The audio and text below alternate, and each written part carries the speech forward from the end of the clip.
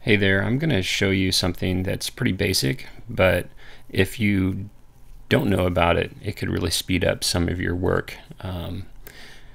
So I've got this sequence called Awesome. I said Awesome Cats sequence, and I got a folder full of awesome cat photos, and I'm going to select all those photos and drag them over my timeline and put them in my timeline. So what we got here is we got a bunch of cat photos, but they're all too big. They're at 100% and they're bigger than my sequence settings. So I want to change all these using effects controls to make them smaller.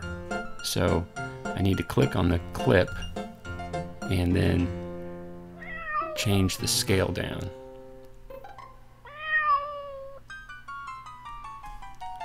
And then if I use my down arrow key, I go to the next clip, but I have to click on that clip and then I can change the scale down. Well, what if I don't want to have to click on each clip in my timeline to then scale it down? Well, here's what you want to do. You go to Sequence, pull down to Selection Follows Playhead. And now, every time I hit my down arrow and go to the next clip, it's selected and I can just scale down my photo from there. Scale.